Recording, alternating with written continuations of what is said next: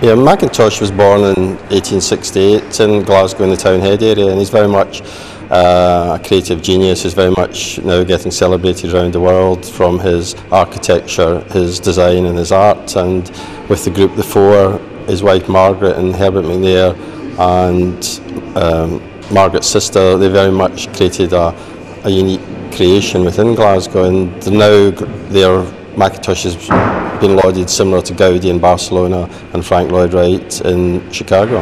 Mackintosh 100 has really been kick-started in April this year and running through towards the end of the year, linking with Homecoming Scotland. It's very much working around and linking in with celebrating Glasgow School of Arts completion in 1909, which will then kick-start their celebrations.